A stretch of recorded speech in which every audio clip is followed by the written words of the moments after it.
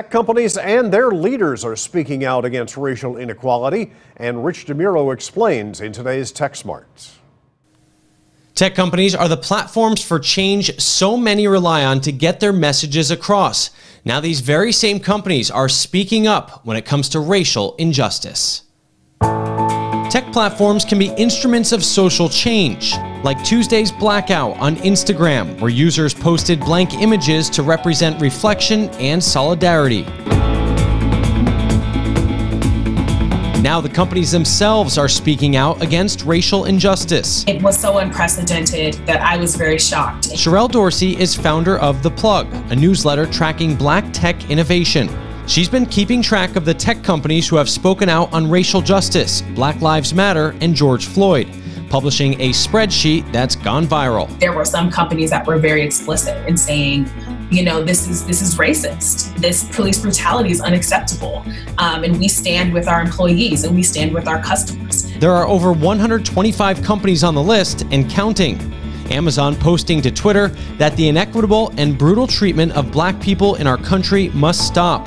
Microsoft using their platform to amplify African American voices. Google posting a message to its homepage saying, "We stand in support of racial equality and all those who search for it." In a memo to employees obtained by Bloomberg, Apple CEO Tim Cook says, "A painful past is still present today." I mean, company or not, just as individuals, we really have to draw a line in the sand and say, like, enough is enough. Twitter, which recently placed warning labels on some of President Trump's tweets, changed their iconic blue bird to black and their bio to hashtag Black Lives Matter.